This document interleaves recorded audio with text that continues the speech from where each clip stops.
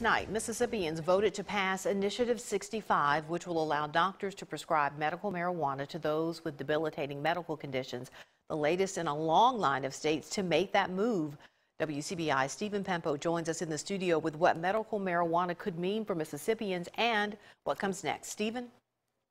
That's right, Andrea. 74% of voters chose to approve Initiative 65 Tuesday as Mississippi joins 35 other states in legalizing medical marijuana. But it will at least take until 2021 before patients can access medical cannabis here in Mississippi. Mississippians, they spoke, and they spoke very loudly. That was medical marijuana advocate Ronnie Pollard's reaction to Mississippi approving Initiative 65, which legalizes the use of medical marijuana. For Ronnie, whose daughter has used CBD oil in her battle with leukemia, it was an emotional day. We have loved ones that have been in pain, have been fighting cancer, have seizures, and just multiple other illnesses that this can help.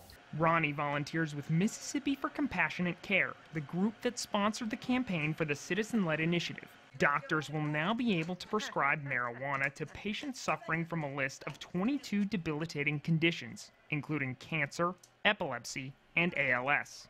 There are still several steps left before Mississippians can find medical marijuana at their local pharmacy. Well, the state will have to figure out how they're going to regulate it. I'm sure the State Pharmacy Board wants to be involved and maintain control. The Mississippi Department of Health will be in charge of regulating the growing, processing, and distributing of marijuana. They're currently scheduled to have all new rules and procedures in place by July 2021. After that, local pharmacies like Robert's Apothecary in Columbus will need to qualify to carry medical marijuana. I'm sure each dispensary will have to be certified by one or more state regulatory agencies. Identification cards and treatment center licenses are currently expected to be ready by August 2021. But once it is available, pharmacist Robert White says it can open whole new treatment options for Mississippians. In addition to pain, good for seizures, inflammation, postpartum depression. In Louisiana, it took close to 5 years from the time medical marijuana was legalized to the time it was available in dispensaries. Ronnie told me he's hopeful that Mississippi won't have to wait that long.